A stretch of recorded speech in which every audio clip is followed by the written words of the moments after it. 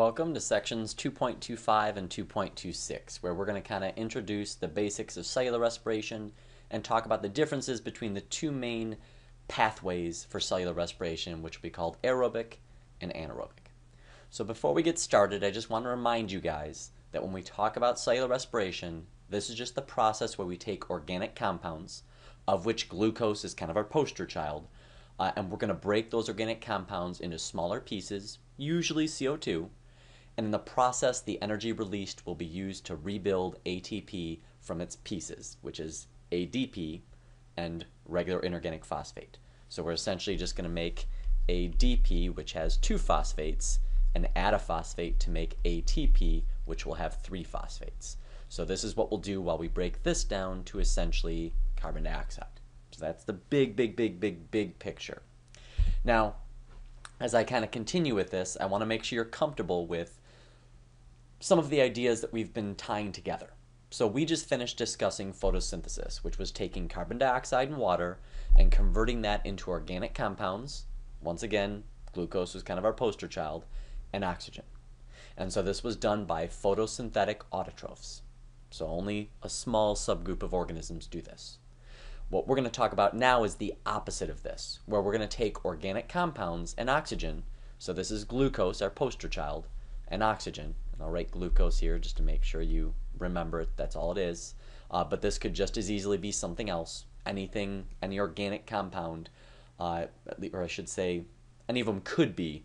But for most organisms, there's a variety of organic compounds that they can break down, and they'll do so by mixing it with oxygen. We see that here. And then as a product, they're going to be able to make ATP, and then they'll have water and CO2 formed. The water is useful in our bodies, so metabolic water they call that. That can just become part of our total water. The CO2 is the waste which we exhale, and you can see this is a cycle. So as we exhale the carbon dioxide and water can be used for photosynthesis, or in some cases chemosynthesis too, to convert it back to organic compounds and oxygen, which can then go back through. So you should start to get the feel that there's another one of these cycles here. Because one direction, in this case, glucose and oxygen gives us carbon dioxide, water, and ATP. This direction is going to be considered cellular respiration. So I'll write CR. But if you do the opposite, if we reverse this process, that is essentially photosynthesis. So I'll try to squeeze that in. So when we're looking at this whole process here, this will be another complete cycle, where plants are, generally speaking, producing excess of organic compounds and oxygen. We then ingest those, and then we use them to break it down, and then we form carbon dioxide and water, which then the plants can use to go through and do photosynthesis. So there's a cycle where we both use each other. Now I will caution you, everybody does cell respiration. You'll notice this arrow up top, because this is not something that just animals and fungus and heterotrophs do. This is something even autotrophs do. The difference here is you'll notice they're doing a lot more photosynthesis. It's a really big arrow, whereas for cell respiration, they're not doing near as much. So overall, they do way more photosynthesis than cellular respiration. That's why even though they do use some oxygen for cellular respiration as a plant, because they do so much more photosynthesis, you can think of it where they're making like 10 oxygens and using 2. The other 8 are waste. So that's why we oftentimes kind of ignore the fact that they do a little bit of cell respiration, and we just talk about the fact that plants release oxygen. They do that because they're doing more photosynthesis than cell respiration. So it's just kind of a ratio. Now the next thing I want to discuss is just what aerobic and anaerobic are. So when we talk about anaerobic, it's going to be all about no oxygen.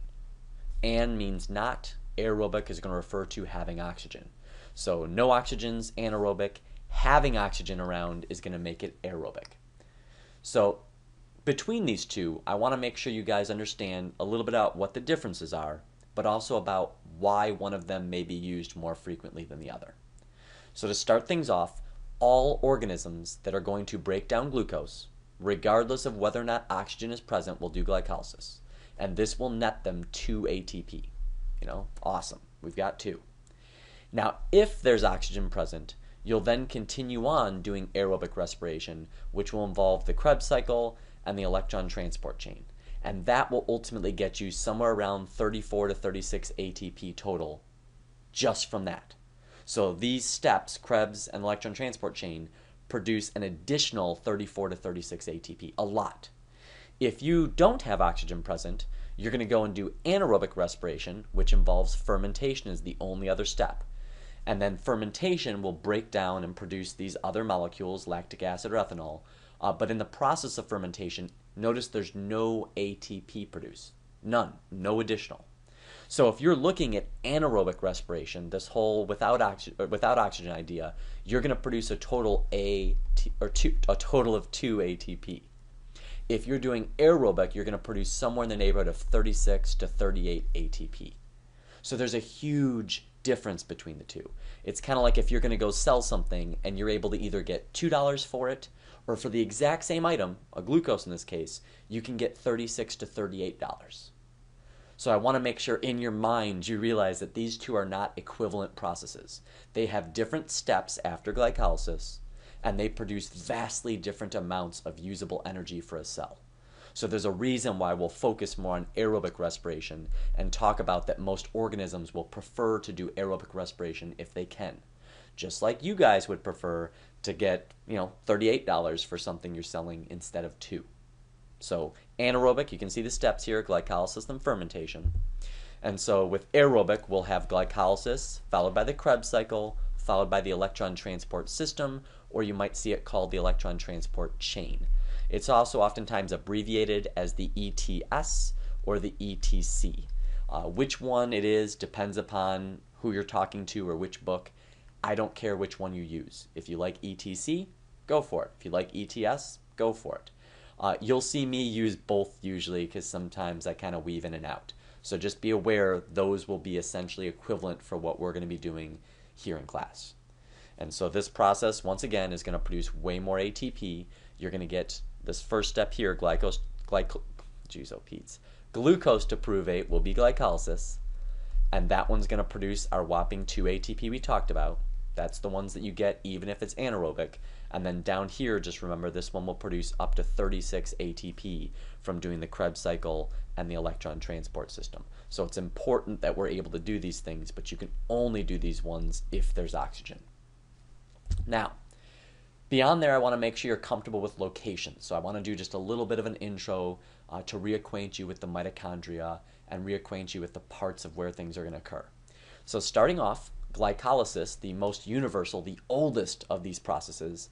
Glycolysis, by being the first step, by being the only one you have to do because it does give you some energy, this one will be the one that seems to have evolved first. We see this almost universally in organisms. So this is one of those common metabolic pathways that seems to go way back in time, just like using DNA and using ATP, where it seems like pretty much all organisms use the same thing. So this is one of the oldest, and this one's fairly universal. It doesn't matter if there's oxygen or not. We're going to do this. That occurs in the cytoplasm, which makes sense. It doesn't need a fancy organelle. It's going to occur in the cytoplasm, so even simple cells, because all cells have cytoplasm, can do this. Anaerobic respiration, which also appears to be a much older process because, quite frankly, there wasn't even oxygen in the air till probably somewhere around 2.5 billion years ago, we'll say, just to keep it general. Prior to that, so from about 4 billion years, 4.0, to about 2.5 billion years ago, there wasn't oxygen in the air. So there was essentially no O2 to begin with. So we likely would have had to have everybody doing this. And so fermentation, the anaerobic way, what they'd have to do, will also take place in the cytoplasm. So that all makes sense. Now, as we evolved aerobic respiration, as time went on and we got more and more oxygen in the atmosphere, because initially, if you really want some fun history, you had where photosynthesis likely started about 3.5 billion years ago, but a lot of the initial oxygen made rust. So it bonded with iron that was around to make rust, and we can actually see these rust rings or layers that there are in the soil from rocks way back then. And probably somewhere around 2.7, 2.5 billion years ago, it kind of just ran out of iron that was sitting around that was easily able to bind with oxygen. So that's when we started to get oxygen in the atmosphere. Now, it wasn't a ton at the time, but it started to be out there. And so that allowed for us to have the aerobic pathway and do the Krebs cycle and the electron transport system instead of just doing fermentation, as an alternate. It's much more efficient. So once it was there, this was the better pathway for an organism that was trying to survive. Because if I can produce 38 ATP for every 2 you make, I'm likely going to outcompete you so long as oxygen's present. And so this process occurs in the mitochondria. So this one we'll use an organelle. And if you look at the mitochondria, you'll see, and I have a picture on the next slide, but I'll draw a terrible one. You're going to see it's got two membranes, and the inner membrane's all squiggly. This is the mitochondrial cristae. So this is where the electron transport system is embedded. And the matrix is just the innermost part. It's like the cytosol that's inside the cristae, inside the inner membrane. And that's where the Krebs cycle will occur. So you should make sure you're just comfortable with where things happen. And then this last bit is just a kind of a picture of the mitochondria over here. And I kind of wanted to get across to you guys that while we won't memorize all of these steps, just that this stuff is way more complicated than what we're going to cover it at. I'm trying to give you a conceptual overview. We're not going to memorize all the different stages, all the different molecules, because there's a lot of them. So right here you'll see in the cytoplasm we've got glycolysis occurring, and it's ultimately going to produce a molecule for us, which we'll talk about later, provate. And then we're going to go into the matrix, the innermost part, for the Krebs cycle. And then after the Krebs cycle, we're going to move to the cristae, which will be this inner folded membrane you see here. And you can see it's blown up to show that the electron transport system or chain is embedded in this inner membrane. So kind of as I draw red here, this is all going to be where we're embedding the electron transport chains or systems. And you can see it's useful that it's a nice folded membrane because it gives us more surface area, more membrane. And the more membrane we have, the more electron transport systems or chains that we can stick into it, which means the faster we can do cell respiration, which is important if you need a lot of ATP. That's it for now. We'll pick up with this later. Hope you enjoyed it. Take it easy.